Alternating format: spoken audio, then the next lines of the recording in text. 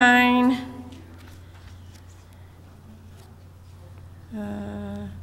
What number was that, Linda? 337. Okay, 337 is what we're going to start with this morning.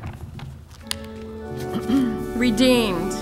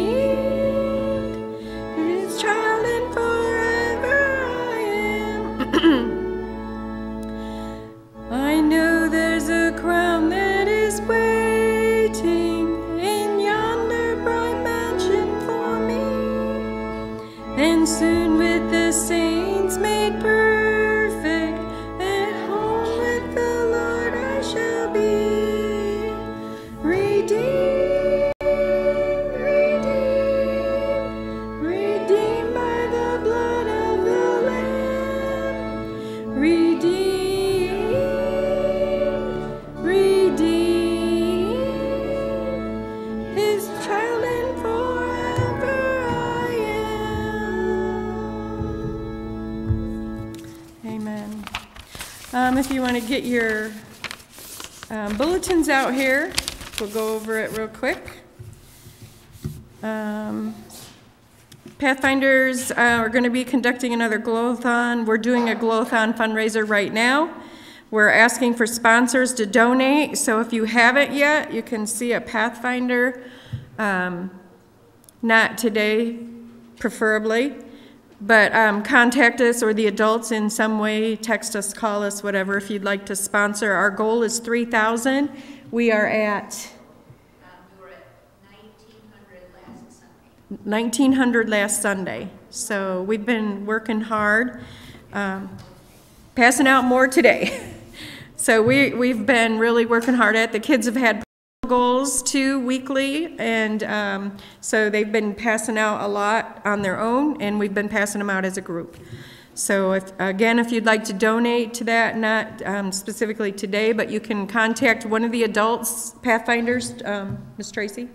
I was just going to say, didn't see it in the bulletin, there is an outreach after fellowship luncheon today. Okay. Where the Pathfinders will be going out. But it's not specifically a Pathfinder event, so anybody who wants to help us is welcome. We're going out in the community to take prayer requests and hand out flow tracts. Yep. So anybody who would like to join us is welcome. So did everybody hear Ms. Tracy? Margie, did you hear her? Okay. All right. So again, today, fellowship luncheon and Sabbath outreach. And Pathfinders are going to be handing out glow tracts. Wednesday is prayer meeting. We're studying Romans. As you can see, the pastor is out of town until the 31st.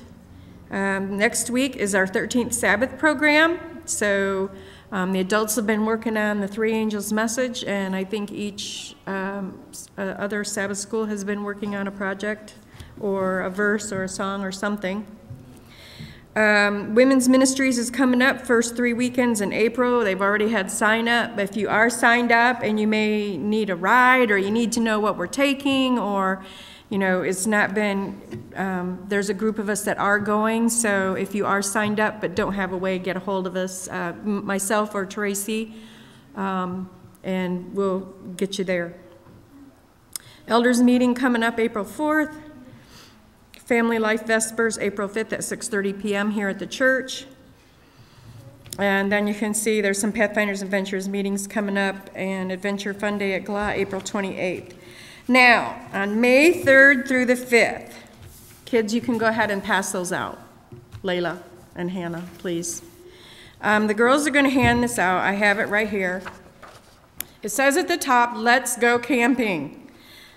So May 3rd through the 5th, we're having a church camp out. And it's not just our church, but it's also going to be Countryside together. We're trying to get everybody to camp for the whole weekend. We're going to worship together all weekend. So anyways, and it's at our Daily Bread Campground, which is in Marcellus, and we will have maps available. There's no expense to anybody. You just come. Now, I have to tell you, there is no electricity. We will not have electricity. They don't have indoor bathrooms. It's only a pit toilet. But they do have showers. They just don't have indoor toilets. We're gonna look into getting a couple of porta pots just to help out, since I'm going to see the area where we're going to be in a couple weeks before we go, so I'll know what I need to make everybody comfortable. It's not going to be a regular indoor toilet, but we will have clean, non-smelling toilets, hopefully. We're not glamping, that's for sure. We are having outdoor service on Sabbath. This church and Countryside both will not be open. They will be closed. You can come to the campground for the day for service. We'll do Sabbath school and service. There is a pavilion there, and that's where we're probably going to do it. And then we will have probably haystack lunch after the service. So I'm going to have this sheet out here, sign-up sheet. It'll be hung on the bulletin board out here. So if you're going to go, put your name. If you're camping, put an X under camping. If you're coming just for service, put an X there. If you're staying for lunch, put an X there. I need to know how many people that we need to prepare food for. So if you're coming even just for service, or if you're going to come for service and stay for lunch, I need you to fill this out, especially if you're camping, so I know how many spots how I need to arrange. So I think I put on here, yeah, please sign up for camping or service only by April 20th. So you got a couple weeks to think about it, but I need you to sign up by April 20th. If you don't sign up by April 20th, there may not be enough food for everybody. So, okay. So did everybody get one of the bulletins? Yes. Yeah, I can do that. Layla, will you take that? Fine. Go find a pencil or a pen. Actually, I have one back there. Oh, Miss Phyllis has one. Okay. Anything else?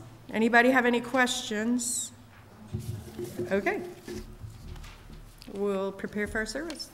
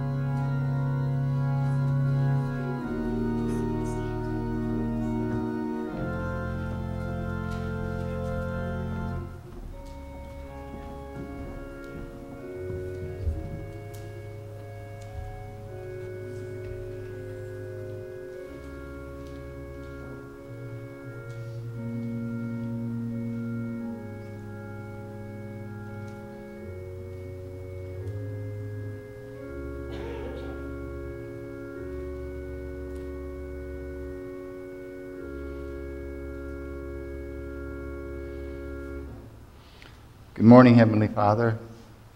Thank you for this beautiful sunshine that we have this morning. Thank you for this Sabbath day. Now, as we go into our worship service, Father, we ask that you would be here with us, guide us in our thoughts and our actions and our speech. Father, give us a Sabbath day blessing. Let us go home today with the thoughts that we've been together, gathered here to worship you and only you to your glory. In Jesus' name we pray. Amen. Let's turn in our hymnals to 321. 321.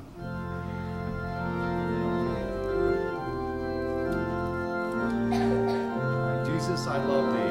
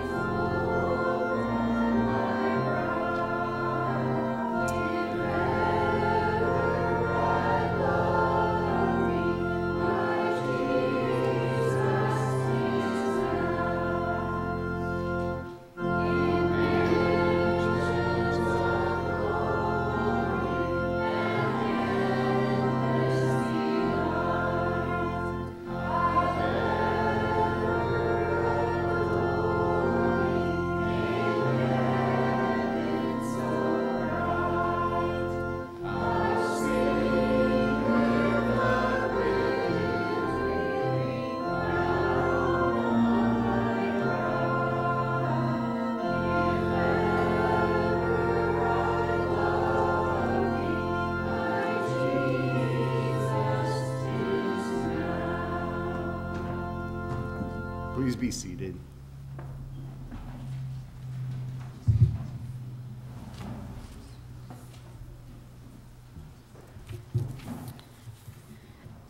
Our offering is for Michigan Advance Partners. The Etsy Seventh-day Adventist Church was in desperate need of repairs. The block walls of the building were being held together by steel cables.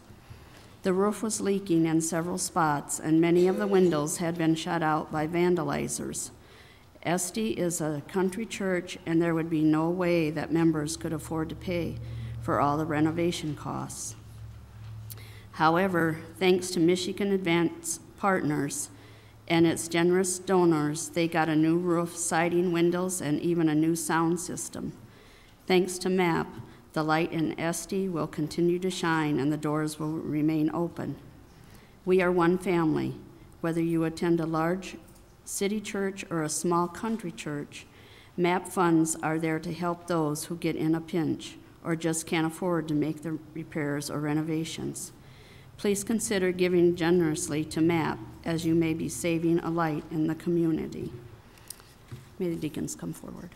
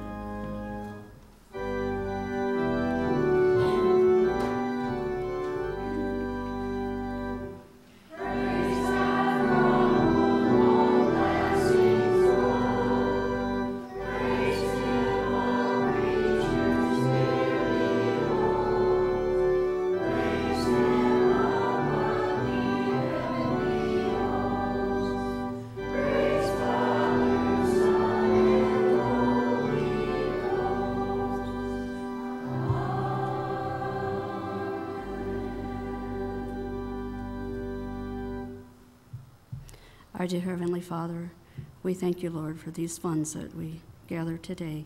We just ask that you use these funds to help us with MAP and to renovate our churches.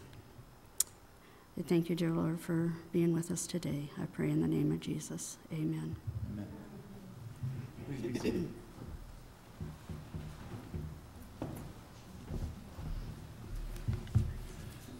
Well, good morning. Good morning, brother. Happy Sabbath. You know, Dick gave me a card here. It says, "To the church."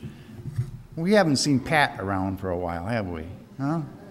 Well, we called her on the phone. We went and visited her, right? And then she gave us a card here that he wanted me to read. It says, "I want to thank," and she's got that underlined, "I want to thank everyone for the cards, the calls, and for the prayers that I know are going up to Jesus in my behalf.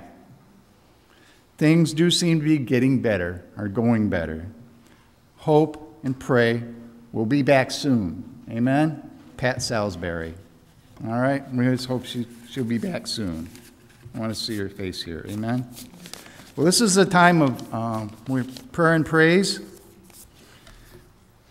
You know, I have a praise. Yeah, we'll get those. I was just thinking the other day when I was praying to the Lord, you know, there's billions of people in this world, right? And in any one second or minute, people are praying to the Lord. And he's hearing all those prayers. If two people were talking to me at once, I couldn't understand what they were saying, right? But the Lord knows exactly what we're saying, each and every one of us, right? Individually. And he's answering those prayers individually to us. What a great and wonderful God we serve, amen? Amen. All right. Is there praises out there this morning? Any praises this morning? Yes, Andrea. I am very thankful. As you notice, I don't have much of a voice. I'm thankful to have my voice back, but I was so thankful this morning. We had 12 little people in my class this morning. It was such a blessing. Amen. And we hurried and scurried here and there, but it was so wonderful to have so many little ones in the class today. Amen. Amen. All right. We went to Larry's kidney stone doctor, and what I thought was going to be one very large kidney stone is actually several very small ones close by. But he does have kidney stones in both kidneys, and he's just going to let him ride it out and see what happens. So it's kind of a praise and a prayer request, but. Amen. Amen. Thanks. All right.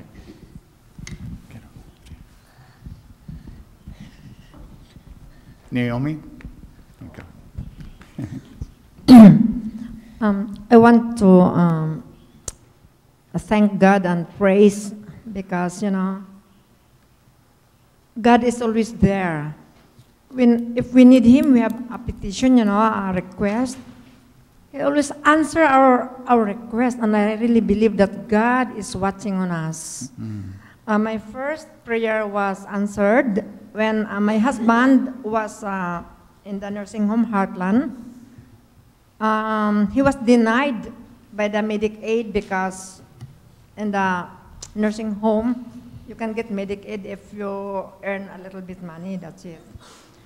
And the wonderful thing, there was this expert woman that worked in the state, and she helped us how my husband can stay there for long, you know. And God answered prayer. I pray for them, these nice people, the manager there in Heartland and this woman. And finally, this last week when I was talking to the manager in Heartland, and she said that your husband now will stay here for long. And so then when the bill came, I noticed it that his pension, Social Security, will go to the nursing home. And I know nursing home, if you are rich, you're gonna pay like $8,000 a month. And then I showed the manager the bill, you know, I talked to her, and she told me, that is very high. I don't pay at once right now. I'm trying to fight for you to lower it down to 1.3 like that. So that is how God really is there, you know. Just keep your trust and have faith. Secondly, we have a lot of bills that I'm paying, you know, those credits that I don't know how to pay it because I don't like to pay bankruptcy. That is like cheating, you know. And I was praying this week, Lord, I don't know, I don't want to do this. My friend was telling me, you can go bankruptcy so you'll be out of it. No way.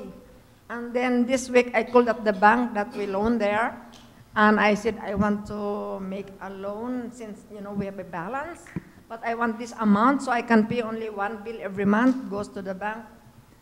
And the next day, and I said, okay, I'm not sure if you're gonna be approved. And then when I come home from working, I heard from the answering machine, and he was saying, good news.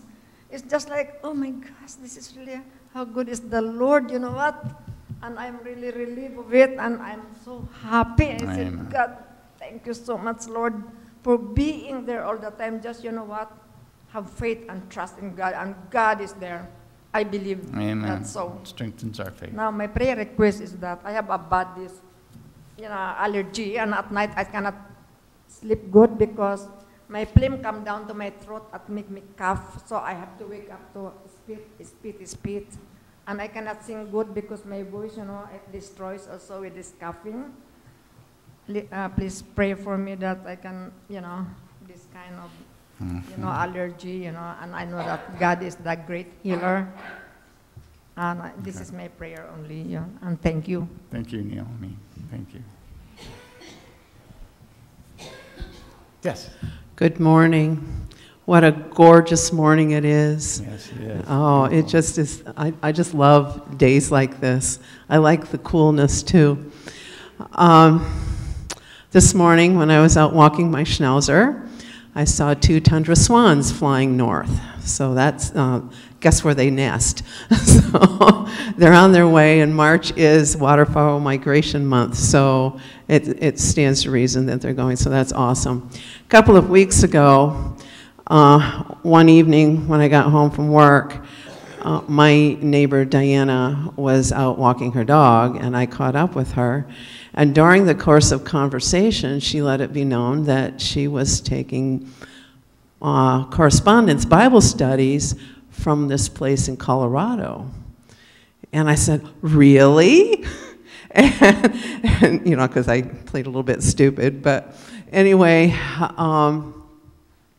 and I said, so what lessons are you taking? And she said, you know, I don't know where they're from. I said, but what's the name of the lessons? Discovery. So she's getting truth with Voice of Prophecy lessons. And I asked her, where did you get those? Oh, I think I got them in the mail. I kind of think an angel put them in her mailbox because nobody else around got them. So I just think that was pretty cool. So we want to keep Diana in prayer.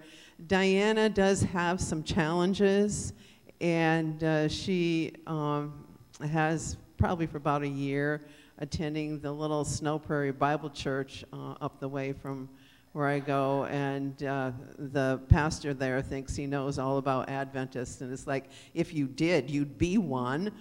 But anyway, and she is, I just pray for the Holy Spirit to open her mind, because it just is, she's long believed in Gnosticism and just kind of coming out of that, and it just, so I want to keep Diana in prayer.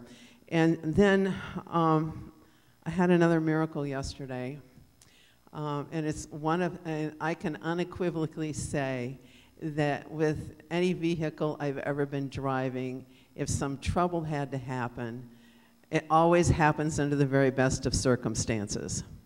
And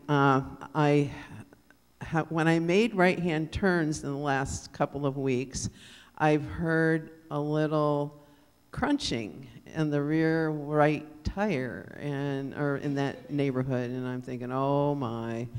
And my brother had kind of done a little inspection a year and a half ago, and he said, oh, this is going to need struts and so forth. And so I just, I had an appointment yesterday morning.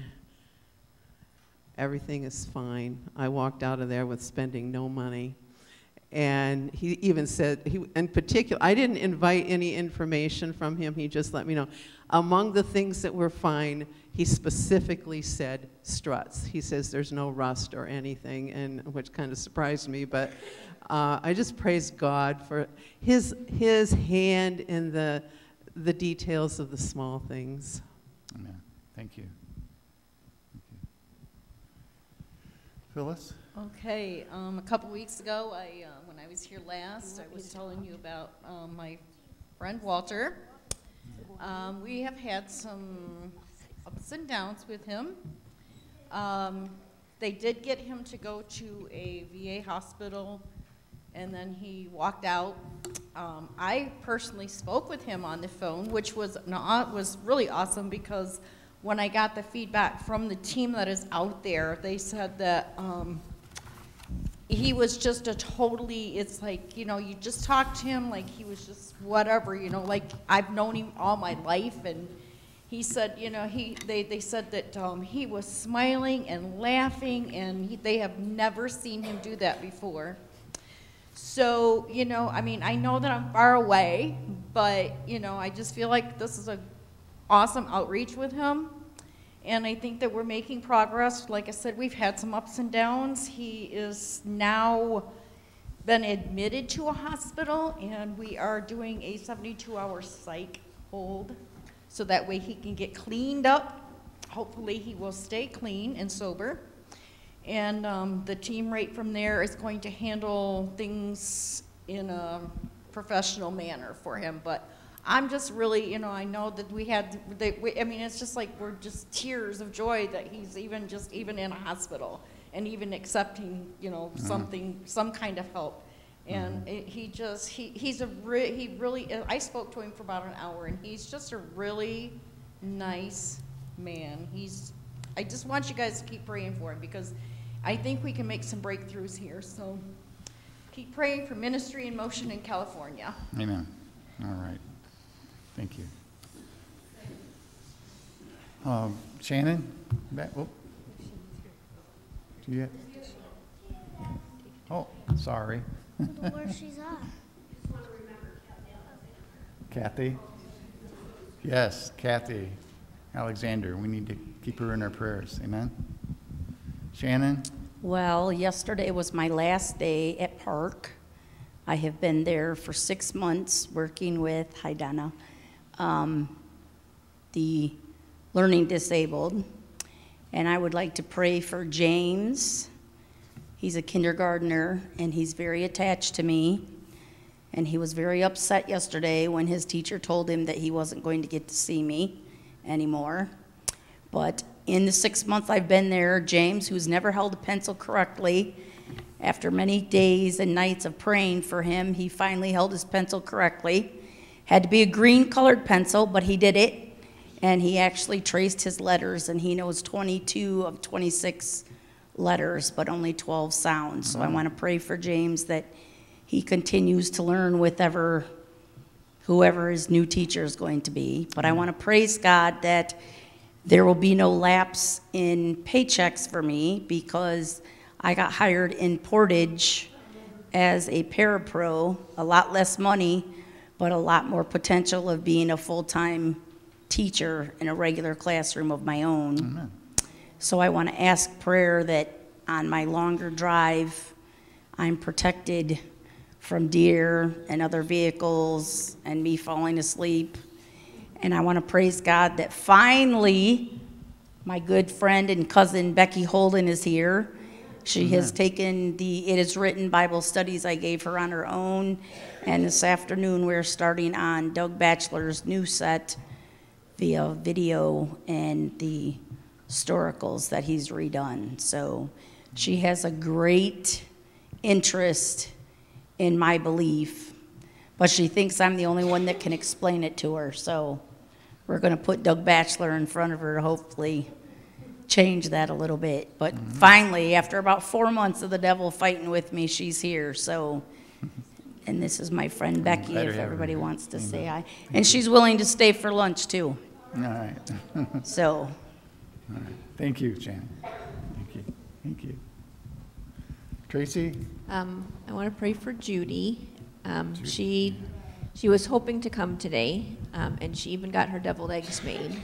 But she, while she was up making them, she was just out of breath too easy. So she's staying home today, live streaming. So hi, Judy. Hi, Judy. And she, and then Kathy Alexander is recovering from bronchitis, so for her. And then Judy also requested that we pray for her brother. Evidently, yesterday evening sometime, he started having some kind of heart problems and went by ambulance to the hospital. So she wanted prayer for her brother, Kenny. All right. Thank you. Chris? I'd like to ask everybody to continue to pray for Kelly, and not just for her healing from her surgery, but for her spirituality. It seems like Kelly continually, it's just one thing after another goes wrong, and she's not seeing. I actually said to her a couple days ago, because she was whining, and I said, "Do you think somebody's trying to get your attention?" And she just kind of looked at me. So, but it just seems like she gets 2 steps ahead, and then it's 4 steps back, and I just feel like God's trying to get her attention, and she's not heeding the, so, but if we could just pray for her, and hopefully she'll open her eyes, and for her healing, because she can't work. Obviously, she couldn't work before she had the surgery. She can't work until the doctor releases her, so she has no paychecks coming in. Right. So it's been tough, but if we could just pray for Kelly. Thanks. Amen. We will. Naomi? Before I forget, my husband's roommate, he's a skinny guy, and the sickness is arthritis, that he could hardly stand up. So I was talking to him. I said, "Don't you know that God can heal you?" And then, okay, promise, I'm gonna ask our group in the church to pray for you so you can walk again. And she was saying, "Oh, thank you, Naomi. Please pray for me." His name is Dwayne. Yeah, Dwayne, his name. Dwayne. And also, let's pray for our missing members and our family, you know. That is very important, and God knows everything. Thank you. What about silent requests? We all have them? All right. For those that are able, would you kneel with me as we take to the Lord in prayer?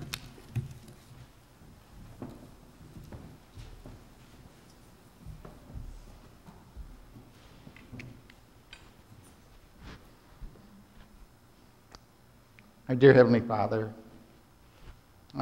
dear Father, we're so awe-inspired by the God we serve.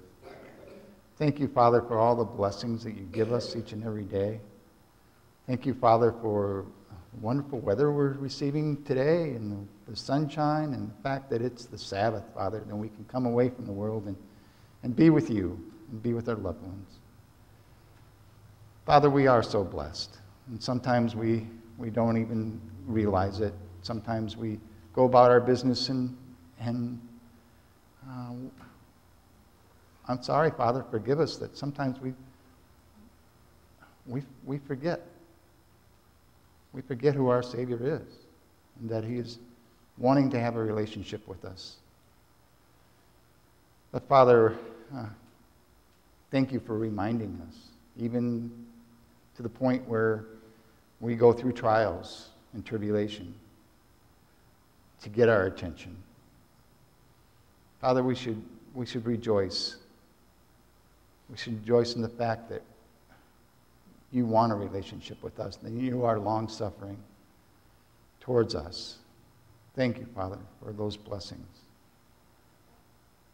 Father, we have so many prayer requests this morning. We think of Walter and James and Diana and Dwayne and Kelly. We think of Judy and Kathy. Father, some of them need physical healing. Some of them, Father, need spiritual healing and spiritual awareness, as we all do. Father, we just pray that you would come into our hearts. Heal us, Father, spiritually. Heal us so that we can turn our face towards you and know that you love us so much that you want us to be with you. Father, we long for that day. And we thank you, Father, that we have that promise of that day if you abide in our hearts and we abide in you. Father, help us to do just that this day and every day. In Jesus' name we pray. Amen.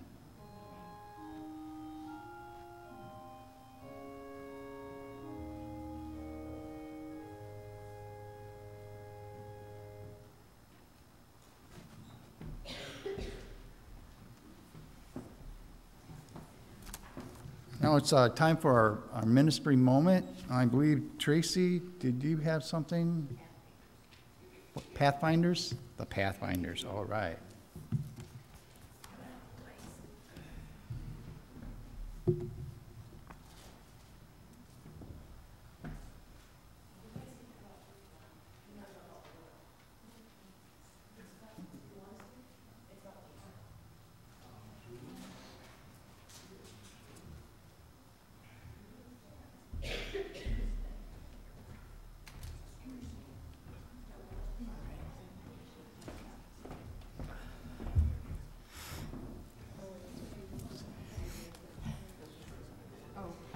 Okay. I guess we're going to talk about Detroit. Okay, so the first thing, last week, I guess it was mostly Pathfinders and families. We went to Detroit. It was Global Youth Day, and we went up to Detroit for services in Taylor, and then we went actually into the city. Some people went out to the streets. We actually went to one of the homeless shelters. And we had made up packs ahead of time, blankets and toiletries and gloves and hats and scarves and things like that, and then some snacks, applesauce and like granola bars or something like that. And then they split us up into groups. So there was some other groups that were with us. Some brought food, so we actually served a meal and then provided needs that they had.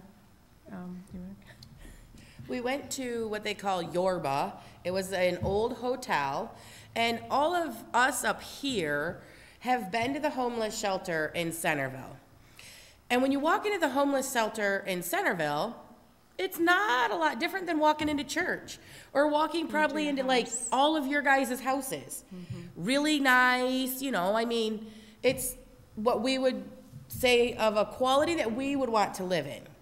And the hotel at Yorba, it had old glass windows, and in the kitchen, I guess it was, or the eating room, like you could see where there were holes in the wood, and they simply just filled them in with that spray insulation that foams right up. And when I was sitting kind of by the windows, you could just feel the wind coming in. I thought I was standing outside for a while.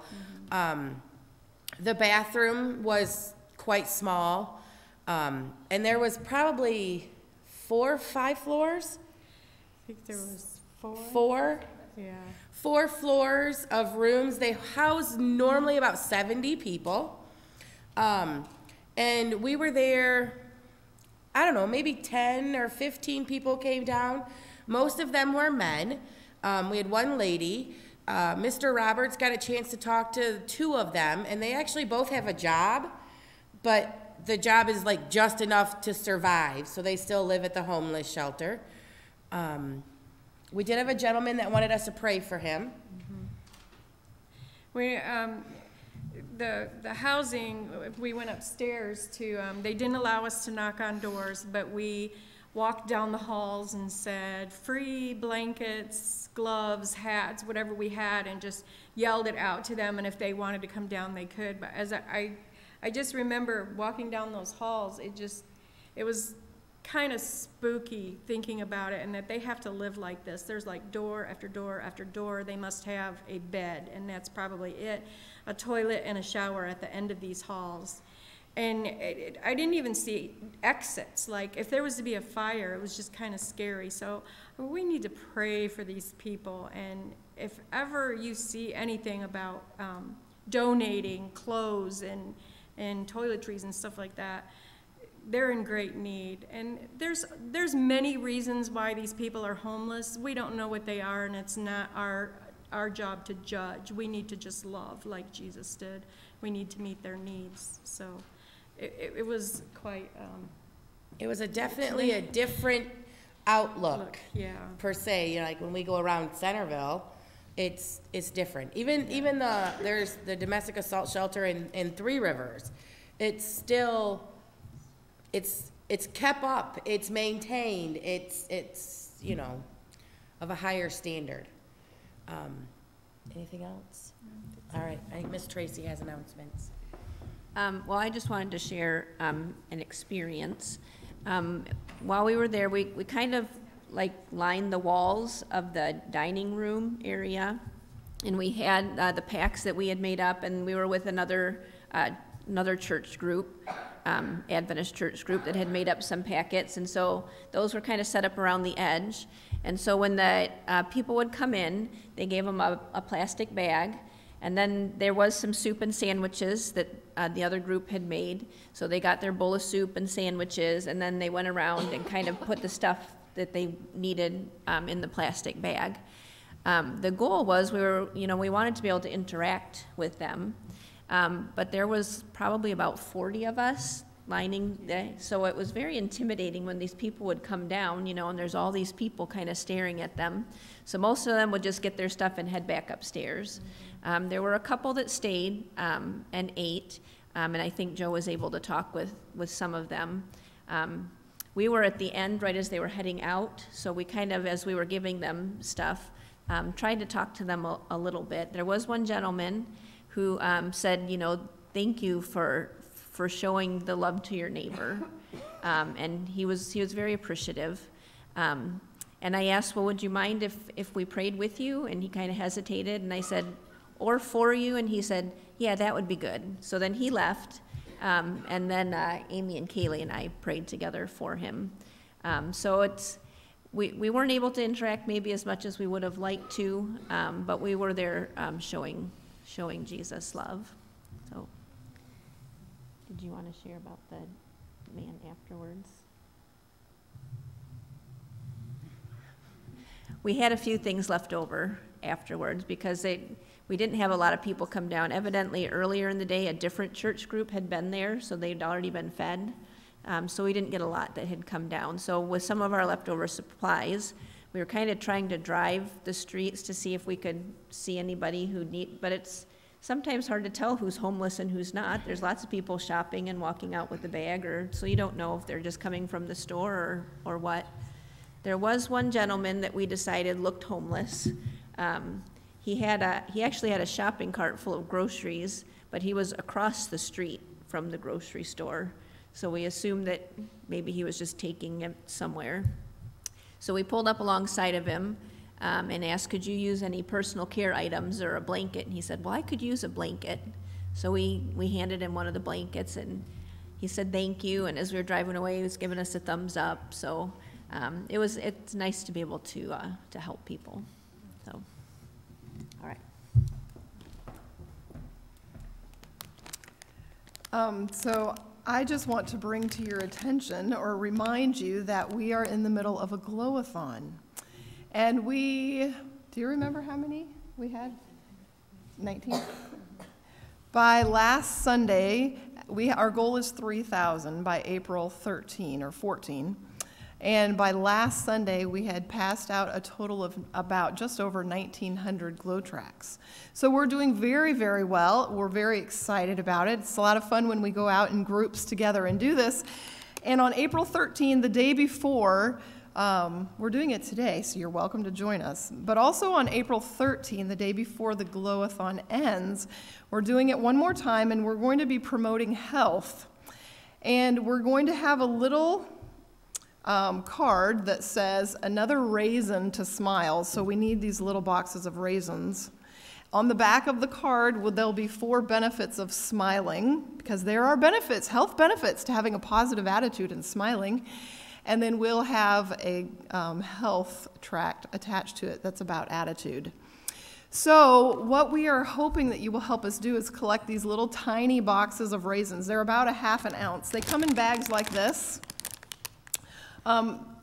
It's a 6-ounce bag, and there's 20 mini boxes. They're the mini boxes. There's some that are a little bigger than this, but we need the tiny ones so that they fit on our card, because we're going to either tape them or glue them right on our little card. So if you have it in your heart, I think that they're $2.12 at Walmart. Okay, or $2.39 at Meijer. Anyways, if you would like to donate some of these, we would appreciate it, because we need at least 300, but we do have 400 of the glow tracks that go with this outreach. So we'll take as many as you'd like to donate.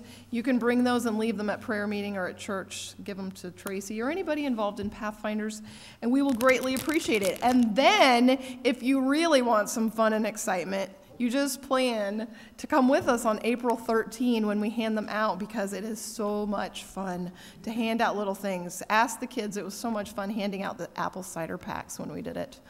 So anyways, please get us some raisin boxes, and then join us if you want on April 13. Thank you.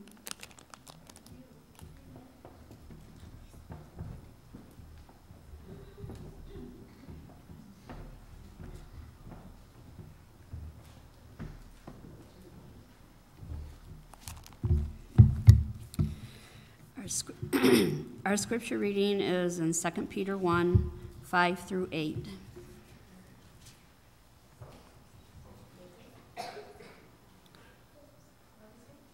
Second Peter 1, 5 through 8.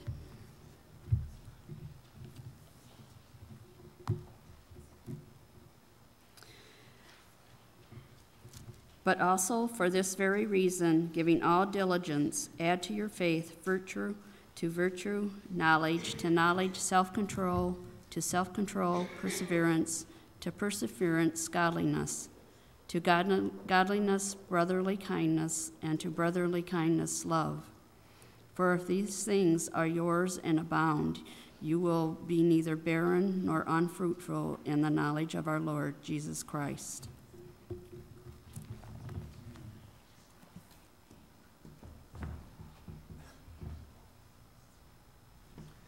And now it's time for our children's story. And I hear we have a lot of children today, so if you'll go back and grab those baskets in the back there and go through the aisles there and collect the offering, children's offering. Tracy has it. Mrs. Dickerson has it today.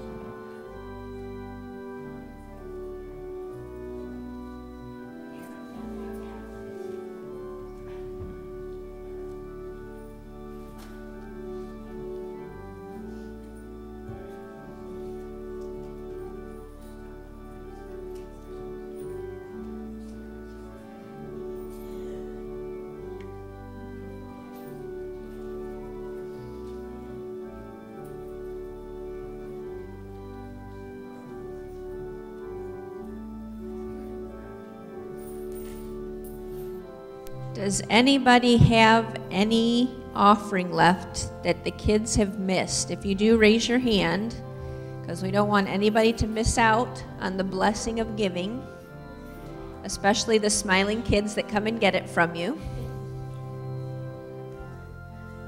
All right, looks like you guys did very well today.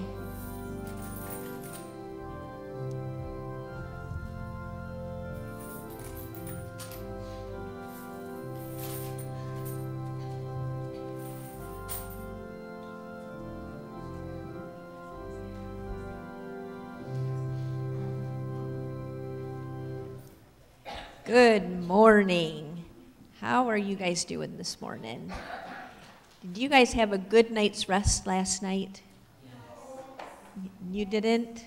Oh, when you don't get a good night's rest, don't you kind of just feel during the whole day? No?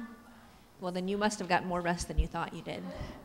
Because when I don't get enough rest, sometimes I get a little grumpy. I have a hard time staying awake at times that I should.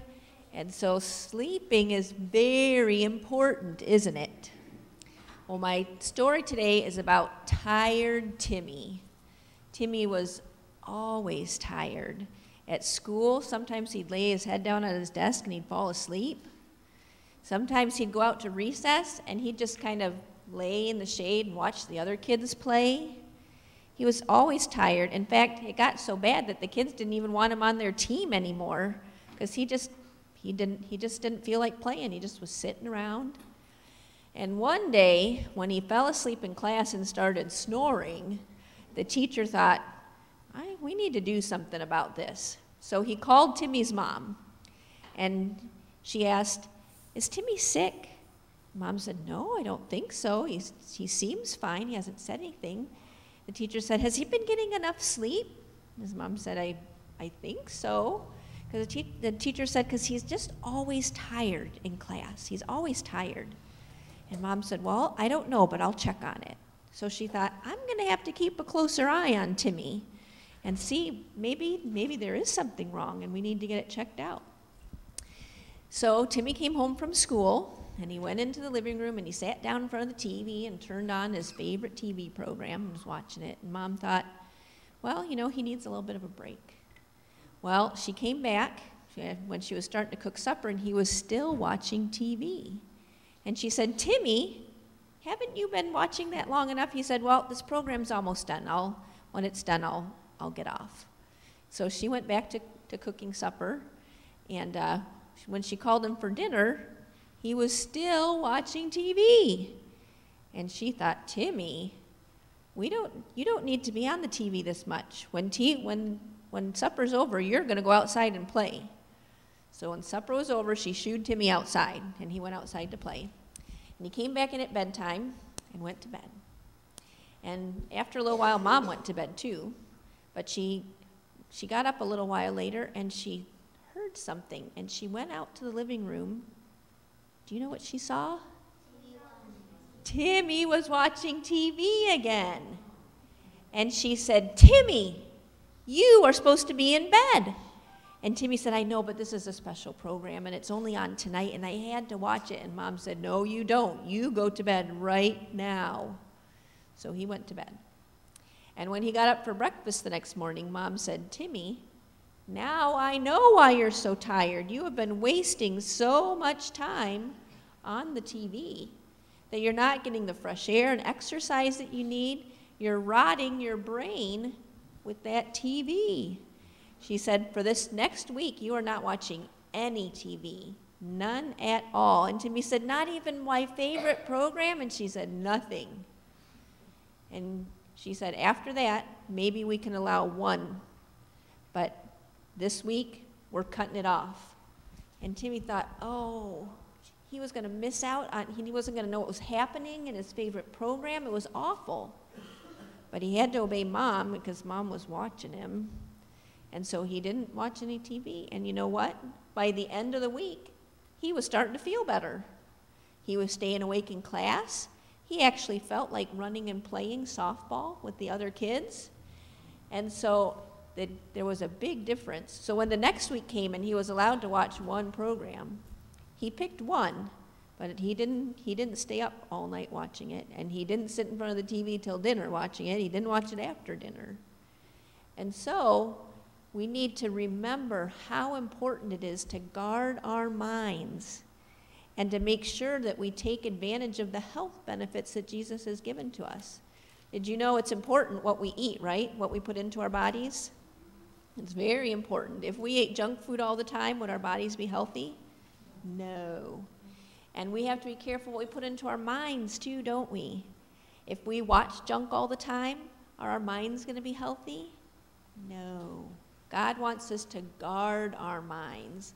He wants us to be careful what we put in there because he wants health through our whole bodies, doesn't he? So I want you guys to think about that. Some people don't have a problem with that. Some people kind of get addicted to TV. It can be an addiction. So I want you guys to think about that. If you're watching too much TV, maybe ask Jesus to help you stop and take advantage of the fresh air and other things he's given us, okay? All right, shall we pray? Dear Heavenly Father, we thank you for the blessings you've given us of our bodies. We thank you for the marvelous ways that you've created them. And we ask that you would please help us to take care of our bodies the way that you know is best for us, that will keep us healthy and happy. Please help us against the temptations that Satan throws at us. Give us the strength to resist him and to follow you. We pray in Jesus' name. Amen. All right, you go back to your seats.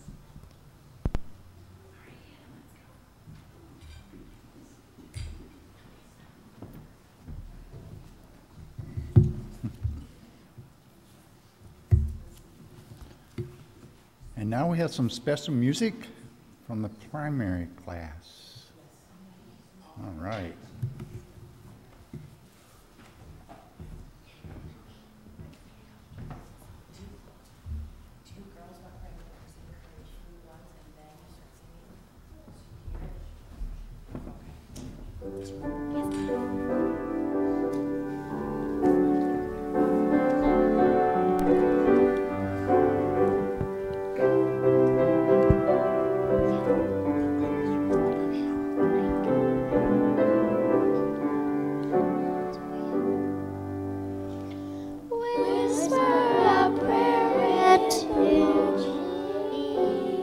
Whisper a prayer anew.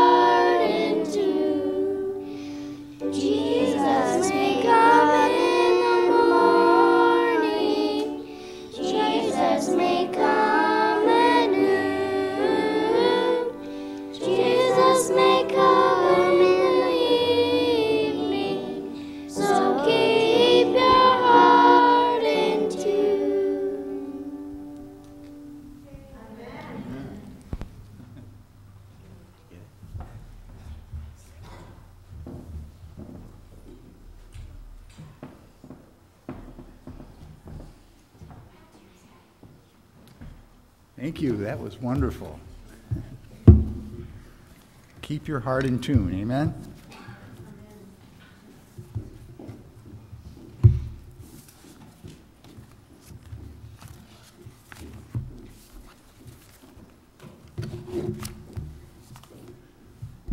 Happy Sabbath. I don't know why I'm messing with this. I've got one on here. So let's have a word of prayer.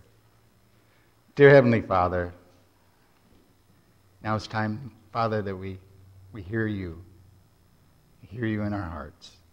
Father, I pray that you would just use me as a tool. Let the words that I speak, Father, come straight from you. Let me step aside. Thank you for this opportunity that we can hear your word, Father. In Jesus' name we pray. Amen. All right. The title of my sermon this morning, it's still morning, by the way. The title of my sermon is Striding Home. You know, as Christians, this world is not our home. We are in this world, but we're not of this world. We're on an exodus, right? A journey through this world. And we're on our way to our true home, actually. It's a walk of faith, if you will. But more than that, we should be striding in our faith. You know, a stride is a walk with long, regular steps, briskly and energetically, right? You know, briskly, it's a stride, you know, you're striding home, right? You're striding. You're not slow walking, right? You're not, oh man. You know, have any of you ever heard Eeyore, right? Oh, well, if I have to, you know, this is like, it's not that, right? It's not Laodicean walk, right? It's a striding home, energetically. You know, I can remember when I took my training in the Air Force, I took it at an Army base, go figure, but it was Fort Belvoir, Virginia, which is just outside of Washington, D.C. I mean, it's just right on the outskirts of Washington. And one weekend we had off for some strange reason. We didn't have to do anything. They just gave it off. And another airman and myself, we decided we were going to go to Washington, D.C. and see all the sights, right? So we took a bus from Fort Belvoir into Alexandria, into Washington, D.C., and we got off the bus. And of course, we wanted to see all of the sites, right? We wanted to see the Washington Monument, we wanted to see the Capitol building, we wanted to see the Jefferson Memorial, we wanted to see the Smithsonian Institute, we wanted to see Ford Museum, the Supreme Court building, we wanted to see it all, right? We didn't have a car, right? So how are we going to get there? We're going to walk, right? This gentleman, his name was Mizuno. He was of Japanese ancestry. He was about as tall as I was, but he had really, really long legs. And boy, his stride, I mean, he was hiking it, right? And I had to actually practically run to keep up with him. He was that fast. And we got to see a lot of sights that day because we were on the move. You know, as Christians, we all have our own stride in our faith. Amen? I mean, you know, some of them are shorter than others, but they all should be energetic, right? And brisk, right? A stride in our faith. Amen? That's what I'm trying to get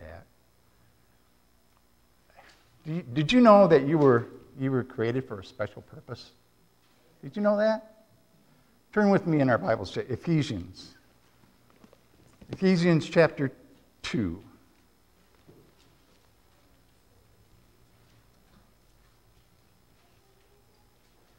Ephesians chapter 2 and verse 10.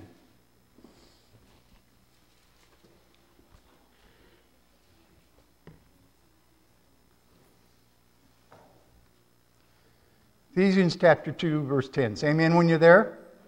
Amen. Ephesians chapter 2, verse 10 reads, "For we are his workmanship, created in Christ Jesus for good works, which God prepared beforehand that we should walk in them." You're God's workmanship, right? And you were created in Christ to do good works. You can just hear a Pharisee going, aha,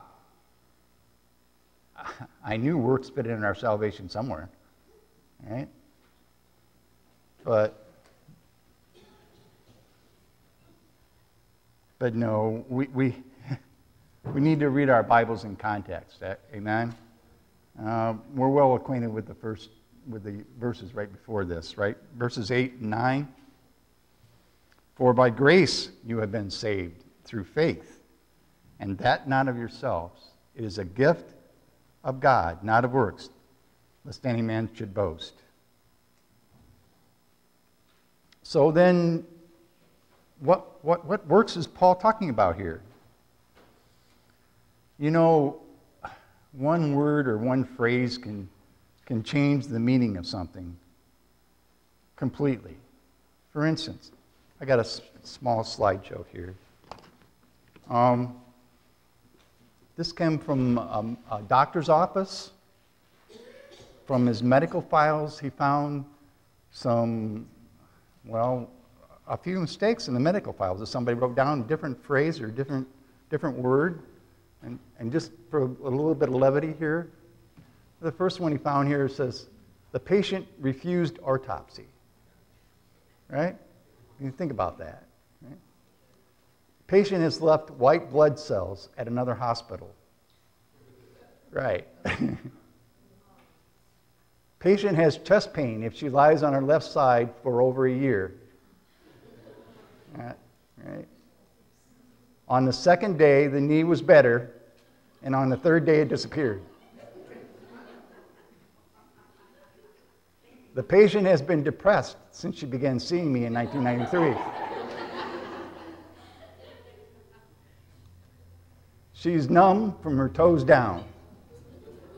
I know some people that are numb from their head down, but not their toes, right? The skin was moist and dry. What? Occasional, constant, infrequent headaches. Sometimes you just got to think of that. What? Patient was alert and unresponsive. We got a couple more here. Rectal examination revealed a normal-sized thyroid. Yeah, that got me too. I didn't even know if I wanted to put that on there, but okay. I saw your patient today who was still under our car for physical therapy. Skin, somewhat pale, but present. And patient has two teenage children, but no more abnormality. I can't even say it. So what I'm getting at, again, is one word or one sentence, can make a difference in the whole meaning of things. So let's turn to our scripture reading this morning. 2 Peter chapter 1.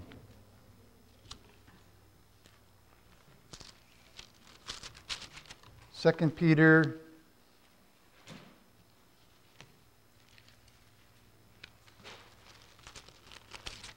chapter 1. This morning we had verses 5 through 8. I think I want to start in verse 1. 2 Peter chapter 1. Say amen when you're there.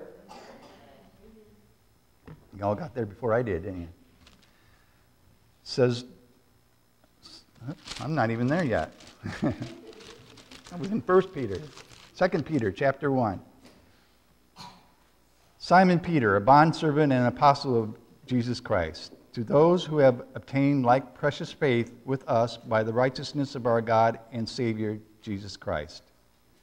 Grace and peace be multiplied to you in the knowledge of God and of Jesus our Lord, as his divine power has given to us all things that pertain to life and godliness, through the knowledge of him who called us by glory and virtue, by which have been given to us exceedingly great and precious promises, that through these you may be partakers of the divine nature, having escaped the corruption that is in the world through lust. Then goes on, but also for this very reason, giving all diligence. Read all diligence. That sounds like work, does it not? Giving all diligence. But that phrase before it, but also for this very reason, changes that outlook, right? What reason, Paul or Peter? What reason? Well, because he's given us all things, right? Those great and precious promises. He's given us life. Amen? He's given us all these things. And then we've fallen in love with him.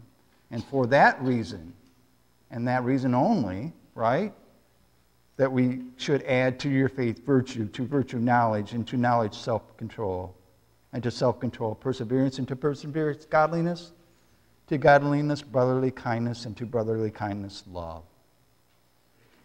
For if these things are yours and abound, you will be neither barren nor unfruitful in the knowledge of our Lord Jesus Christ.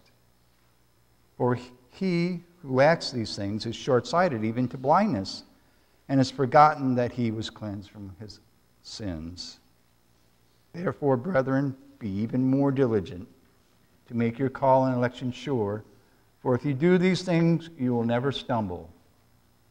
For so an entrance will be supplied to you abundantly into the everlasting kingdom of our Lord and Savior, Jesus Christ.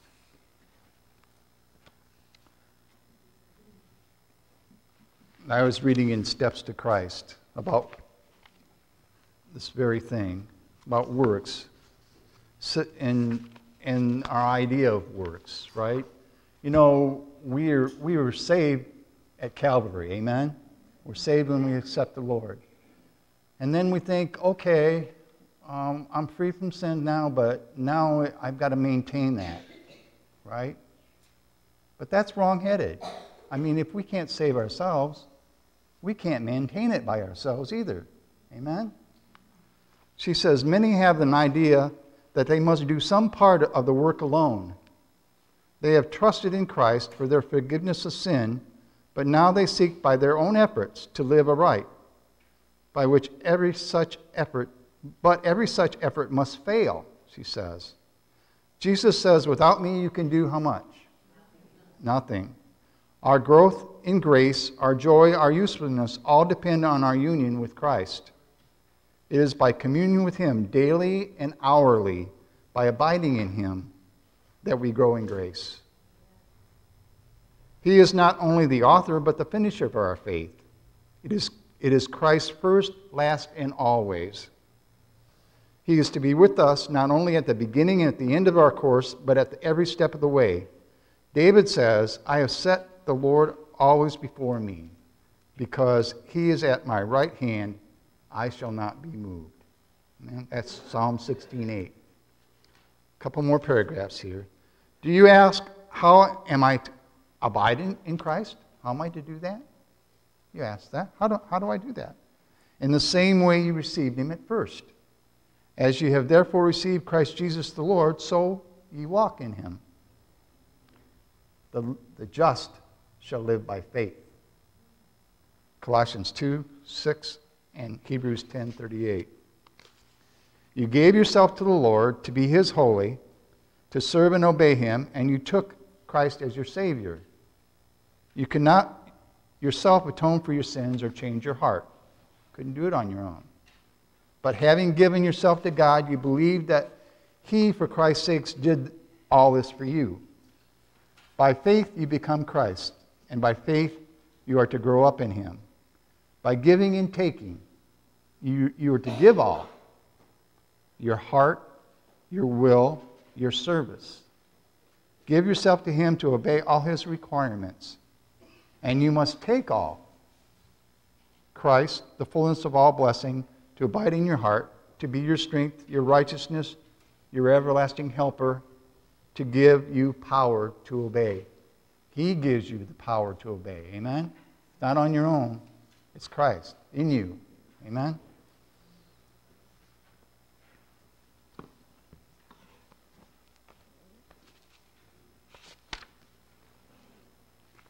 Oh, no. So,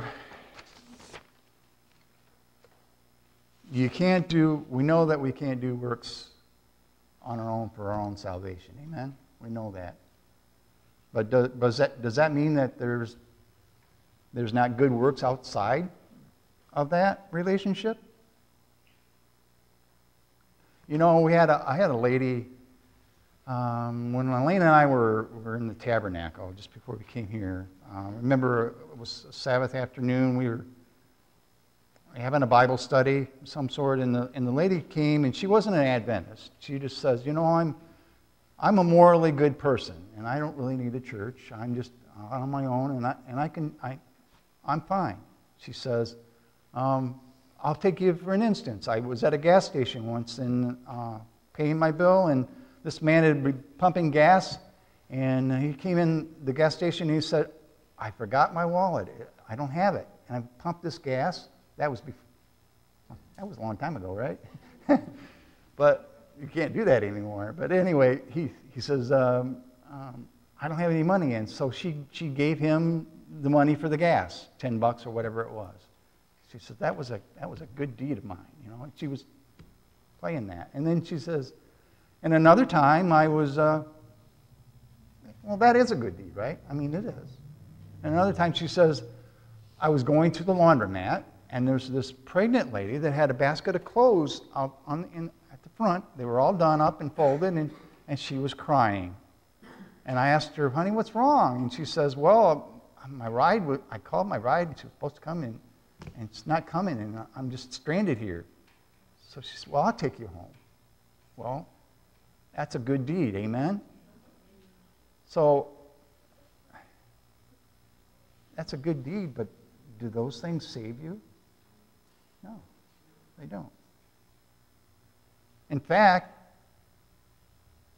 let's turn to Matthew. Matthew chapter 7.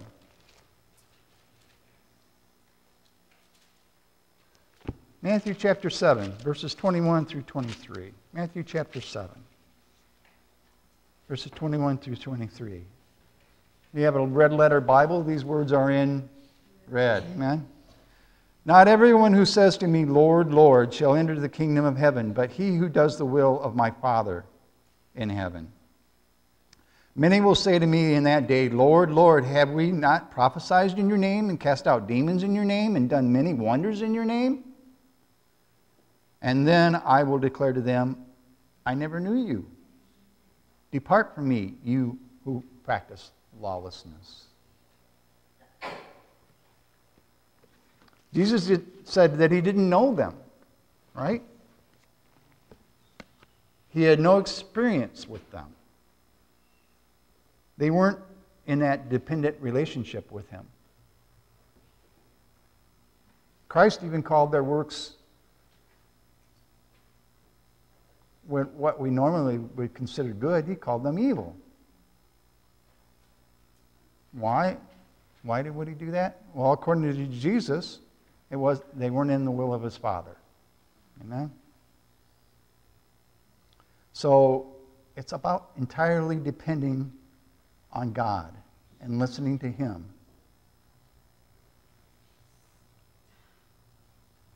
Outside of that relationship of faith that we have with him, there's no salvational value in any other thing. All right? So let me illustrate it for you.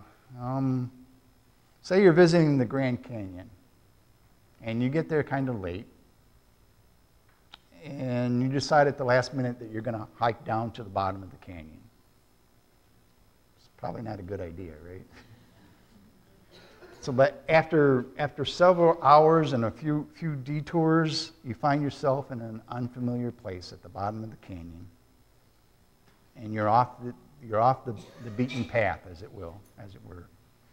And so, in spite of your efforts to retrace your steps to try to find your way back, it only gets worse. You only get more lost. Right? You don't know where you're at. So the sun starts to set, and the light starts to fade, and the shadows in the canyon get longer and longer. Right? And it finally dawns on you that you're completely lost. There's no hope for you. You're lost. Unfortunately, all your efforts and all your actions only made things worse. You're still lost. So more time passes, and in your distress, you finally start calling out into that night air. Right? And you call, and all you hear back is just your echo. And your voice starts to getting hoarse and hoarser. It gets darker and darker, and you finally started giving up all hope. When all of a sudden, there's a light that fills the canyon wall, right? A park ranger appears, and your heart leaps for joy. Having seen you wander off that path a long time ago, hours earlier, the ranger went and grabbed the necessary items for your rescue and came in after you. The ranger assures you that everything is going to be all right. He will lead you out to the top of the canyon. All you have to do is everything he asks you to do. And, of course, to trust him. So I've got two questions. First, when are you rescued? When you reach the top of the canyon, or when you decide to follow the ranger? I think we can state that it's when we decide to follow the ranger, amen? Right? The second question is that this, by following the ranger, are you rescuing yourself? No, you're not. He's rescuing you, amen? You follow the ranger because you're depending on him to take you the rest of the way out. The ranger is in charge of the rescue, right? Your only job, your only works, if you will, are listening to and obeying your rescuer. Amen? You know, in other words, I can't keep the Sabbath to be saved, nor do I keep the Sabbath to keep saved. The reality is that God, in whom I depend, has told me that the Sabbath is for my benefit, right? So I want to remember it. I want to remember it in my heart. Likewise, you stay away from certain things not because you're trying to rescue yourself, right?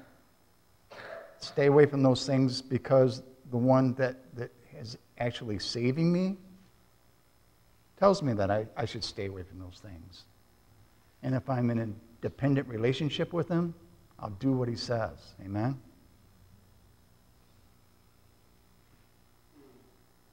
You are God's handiwork.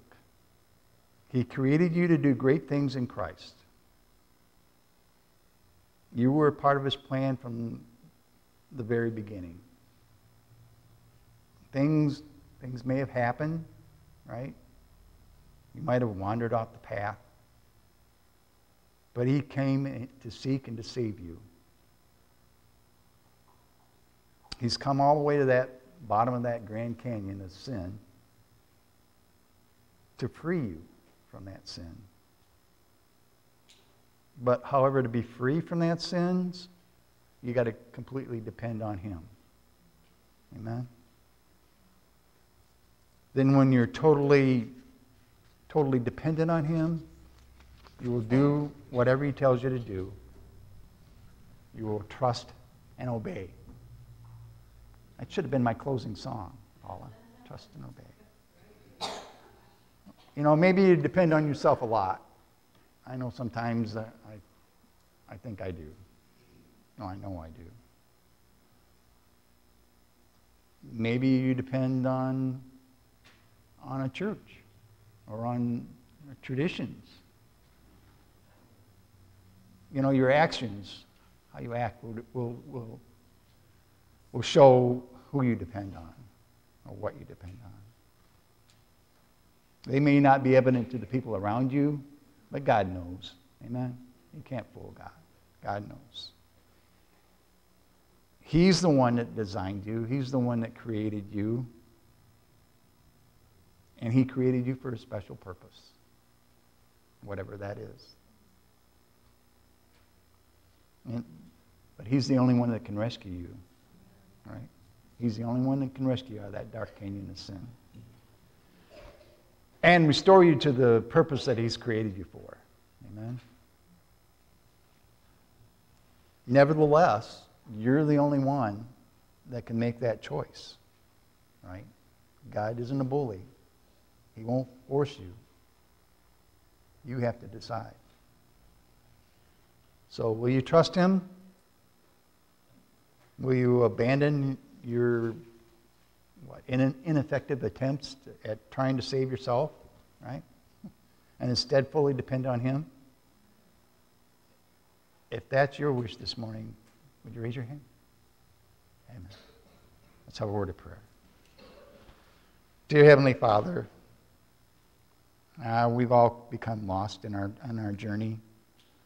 We all fall into that mire, Father, but we need to depend on you. We need to give you our all. We need to give you our hearts. So this morning, Father, we're asking and we're praying, Father, that you would help us to abide in you always. To never look back, Father, at the old ways that we've been doing, but just to stride forward in our faith, in our relationship with you. I know, Father, that is where that joy and that peace that goes beyond all understanding lie. And Father, we want that so much. For us and for those loved ones around us, Father, that we can witness to. So help us this morning, Father. Help us to do just that. In Jesus' name we pray. Amen. We have a closing hymn this morning. And I forgot what that was. 632, and I have a chorister. Thank you. 632. My wife told me to get up and lead out. All right. When my wife speaks to me, when she says jump, I say, how high on the way up?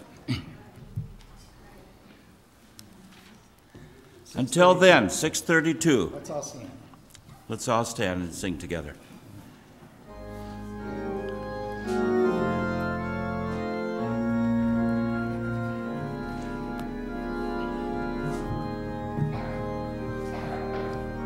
$632. My heart can sing when I pause to remember. A heartache here is but a stepping stone along a trail that's winding always upward. This troubled world is not my final home. But until then, my heart will go on singing. Until then, with joy I'll carry on. Until the day my eyes behold the city, until the day God calls me home. The things of earth, will men lose their value if we recall they're borrowed for a while, and things of earth that cause the heart to tremble, remembered there, will only bring a smile. But until then, my heart will go on singing. Until then, with joy I'll carry on. Until the day my eyes behold the city. Until the day God calls me home. Amen. Please be seated. You know, we take a little time here just to reflect on what we've heard this morning and what the Lord has given into our hearts. We need to know that we need a relationship with Him, a real relationship. We need to draw closer to Him. And we can't do that even on our own, but we can decide to do that on our own. Amen? That's the choice that we make. So this morning, let's just take a few moments and just reconsecrate ourselves to Him. Let Him know that we want to be near Him, and we want Him in our hearts.